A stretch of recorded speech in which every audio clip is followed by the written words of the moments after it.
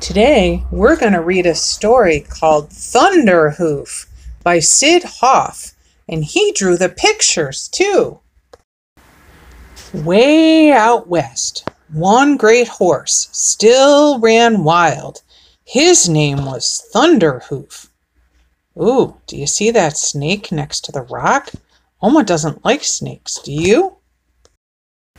Cowboys tried to catch him, but he ran too fast for them.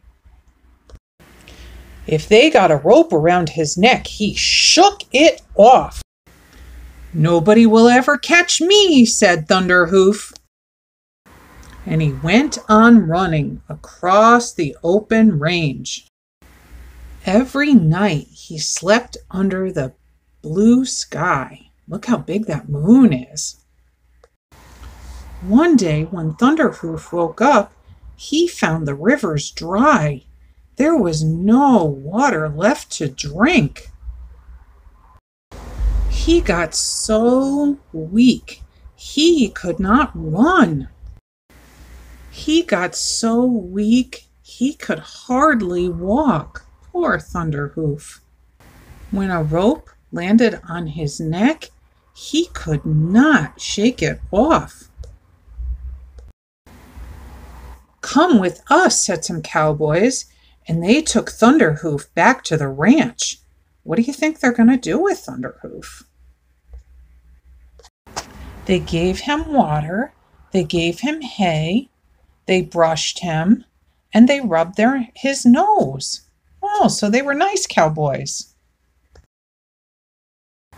They took the burrs out of his mane, and they said, "Nice horse, nice old feller." Then they put a saddle on Thunderhoof and tried to ride him. Off went one cowboy. Off went another cowboy. Ooh, that hurts too. When Oma was a little girl, she took horseback riding lessons, and she went flying off of a horse called Marcy and landed right in the dirt. And the horseback riding instructor made Oma get right back up and get right back up on top of Marcy and ride her some more. So sometimes you have to do things even when you're afraid and you don't want to. No one could stay on Thunderhoof very long. "It's no use keeping that horse," said the ranch owner. "We might as well turn him loose." They took the saddle off Thunderhoof and they let him go.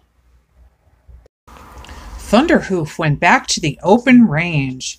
Once more he ran wild. Once more he slept under the blue sky. It rained and there was water to drink, but Thunderhoof was not happy. He missed having someone brush him, rub his nose, take the burrs out of his mane, and say, "Nice horse, nice old feller." Thunderhoof went back to the ranch. He let them put on that saddle. This time he let the cowboys ride him. "I think I will stay here," said Thunderhoof. "I think I will stay for good." And he did. The end.